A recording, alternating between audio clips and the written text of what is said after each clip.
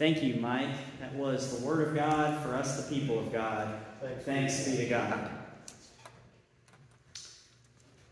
Well, this week I had an epiphany. What is an epiphany, you might ask? You may have guessed that it has some religious meaning, and we'll get to that momentarily. But in common speaking, or common English, it means, according to Merriam-Webster's dictionary, a usually sudden manifestation or perception of the essential nature or meaning of something, an illuminating discovery or realization or disclosure, or possibly a revealing scene or moment. So I know y'all are probably nervous. What was my epiphany this week? Is God leaving the church? Is something terrible happening? No. Michelle and I just decided that in 2023 we want to try to sell our house. And I hate to say this with Stephanie here, but we could move anywhere. Maybe even to Blythewood. Who knows? Now it's important I said try, because y'all know there's a lot of different market challenges out there right now in selling your house. And there's not, we'll get into all the nitty-gritty details of the reasons, but suffice to say that we thought it would be nice to have a little more space when you just finished celebrating the holidays and you can't really host family and you get all the presents and toys that Charlotte has for her birthday and Christmas. It takes up a lot of space. And with us having Charlotte's educational future, decided now we can be a little more open-minded and free about where we decide to live, because school district isn't quite as important. So if y'all hear anything that's for sale in Blythewood, let me know. You can breathe easy now. I don't know if anybody was like, oh, that was ominous. God has a big announcement. But, yeah, that was what it was. But what does it mean in a religious context to have an epiphany? Well, it refers to a church holiday that we just celebrated this past Friday, January the 6th. It celebrates the reveal of Jesus Christ to the Gentiles. This is traditionally celebrated or recognized in Scripture in Matthew chapter 2, when God reveals the presence of Christ to the three wise men. And they go and tell King Herod, and then go see Jesus, and then go back a different way to their own country. And you'll recall from that scripture, I didn't choose that as a scripture today. We've already talked about the Christmas story at length over this past month. But it's implicit in that scripture that the three wise men are Gentiles, because they are looking for the King of the Jews, which implies they're not looking for their own king, they're looking for a king of a different people, and they're referred to as having a different country that they went back to, meaning they didn't live in that area, Bethlehem area. They could have been Persians, or from the area that we now refer to generally as Persia. So it's commonly associated as being the revelation or revealing of Jesus to people who were not Jews, otherwise known as Gentiles. Now, like I said, most Western Christians celebrate this holiday on January 6th, so naturally I wanted to talk about it this Sunday. And I picked our scripture lesson today because it kind of goes over some of the theological implications and significance of Christ being revealed to not just the Jews, not just to Israel, but to everybody, meaning to the Gentiles as well, all of humanity. Now, unlike most of Paul's letters, his letter to the Ephesians is not written to correct any specific error or problem, like, let's say, his letter to the Galatians is. Ephesians is a general letter that may have been a circulating letter, meaning it was sent to various different churches, not just the church in Ephesus. So what does Paul in this letter say about the Epiphany? Well, he begins by referring to his audience explicitly as Gentiles. He says, "For this reason, I, Paul, the prisoner of Christ Jesus, for the sake of you Gentiles." So it's pretty clear who he's writing to. And he says that he is in prison for them. Now, he could have been literally in prison. He was in prison at various points throughout his ministry. But he could have meant it as a metaphorical prison, too, that he was a prisoner of Christ, meaning that it was his mission to go out and preach the gospel to others and make Christ known. So either way, he says he's a prisoner of Christ. And he says that God's grace has been given to them for the sake of the Gentiles. He has a weird way, or there's a weird way of saying this in the NIV version. He says, surely you have heard about the administration of God's grace that was given to me for you. That's kind of a funny way to say about it. Like, I don't know about y'all. I don't think most people like bureaucracy and administration. But administering God's grace seems kind of a cold way to put it. Maybe the NRSV has a better way of putting it. But he says he's administering God's grace that was given to him for the sake of you, meaning for him to tell others, particularly the Gentiles, about it. And it was made known to him by revelation. Of course, we know that Paul's name was Saul, and then he had a revelation from Christ, whereby he went blind and then ultimately received his sight when he did what Jesus requested him to do. And I want to focus on one word that he mentions several times in this passage of Scripture, and that is the word mystery. Verse 3 says, that is the mystery made known to me by revelation. Mystery is a great word. If you don't think Christianity is a mystery, then you've never tried to explain your faith to someone else who's not a believer. Take the Trinity, for example. Okay, so look, there's God the Father, God the Son, and God the Holy Spirit. So there's three separate gods? No, they're not three separate gods. They're all one and the same God, but they're in three distinct forms, who are all co-equal, but have different roles. That's not confusing at all, is it? That's a mystery. Thank you. Thank you for my audience in the front row. It is a mystery. Or how about the mystery of why God chose one particular nation, Israel, to be his people for thousands and thousands of years, and said, that's the one nation that I really care about. And then, in the good fullness of time, he expanded that promise to everyone. Made it available not just to Jews, not just to one people, but to everybody, every member of humanity. Why did he do that? And why did he wait thousands of years and all of a sudden send himself in the form of a son who, according to the Gospel of John, has existed from the beginning of time as the Word, again, more mystery, more confusion, and then bring him into the world as a human being, and then from that point on, make salvation available to all people. That's a mystery. That's the mystery that Paul is talking about in verse 6.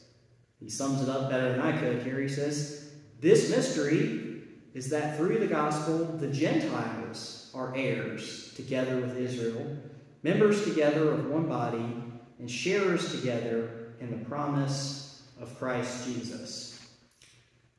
Now, Paul tells us what this mystery is, but he doesn't really give a why.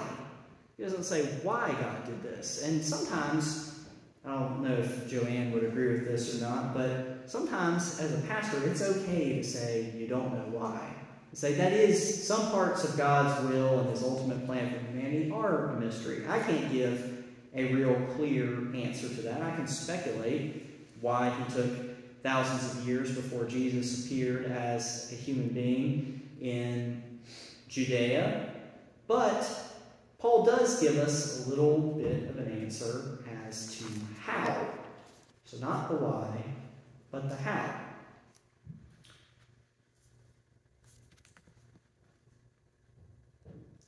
Verse 9 tells us that, and to make plain to everyone the administration of this mystery, again that word administration, which for ages past was kept hidden in God.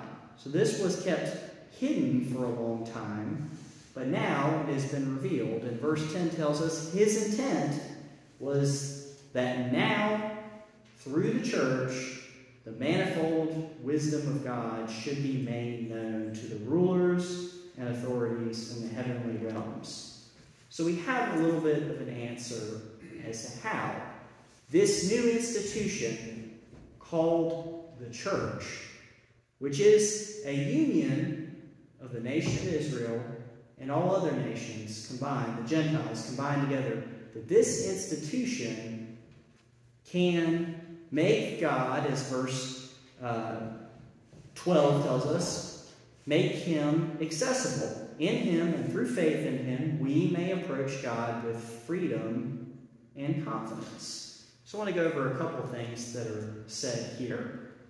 As I said before, it's speculation, but maybe over time God saw that his faithful nation, his selected nation, Israel, was hopelessly sinful.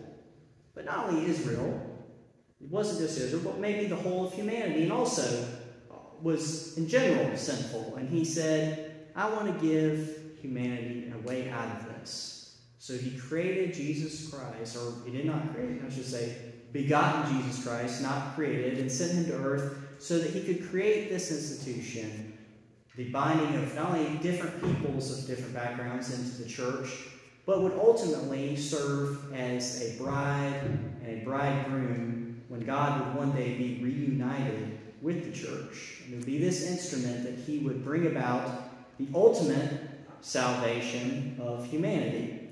Now, this is pretty, if you're taking a bird's eye view, this is pretty overarching stuff here. Paul is attempting in a couple verses to explain God's ultimate plan for humanity. We know that because he says, according, in verse 11, to his eternal purpose. So we're not talking about just in the moment in first century Israel. We're talking about overall God's greater plan for humanity. This term, authorities in the heavenly realms, that is used 5 times. Heavenly realms, those words are used in Ephesians. So there's a lot of things Paul can mean by this, but my interpretation of this is that he is ultimately talking about his ultimate plan for humanity when he's talking about spiritual forces beyond this world. Ultimately, the spiritual forces of evil, authorities that are facing off against God or are in conflict with God, will ultimately be overcome as part of God's ultimate purpose in the salvation of humanity when God builds his heavenly kingdom on earth in the end of times. But it was his intent that the tool to get to this point, the how, would be something called the church. So what is the church exactly? Well, if we think of Jews and Gentiles being different people, thinking of just one nation blending together with every other nation, that's not easy. It's not easy to fit all those pieces together, to get all those people to get along. We referred to it just a little while ago in our prayer requests, what happened this week in Washington, D.C. The various factions in our federal government, Democrats and Republicans, couldn't even get together, I think it was 15 votes, 14 votes, to finally pick a leader. We can't even agree on simple stuff like that. How can we all come together to believe in the ultimate God of the universe and his plan for humanity? That's not difficult to agree on, is it? That's a joke. Y'all come after that. So, it's hard to fit all of these pieces together. And, but if we do, then God becomes accessible all of a sudden. He becomes, as verse 12 says, we have the freedom to approach God. We know from the Old Testament, in the book of Exodus and Leviticus, that God was not always approachable. We know that there were elaborate rituals that the Israelites had to undertake to even be in God's presence, to stand on holy ground. And if they didn't do them correctly, like 2 of the sons of Aaron experienced in Leviticus, bad things could happen. But now God, in his infinite wisdom in this time, has made himself freely approachable to everyone. But in order to really truly be reconciled with God, we have to be reconciled with each other.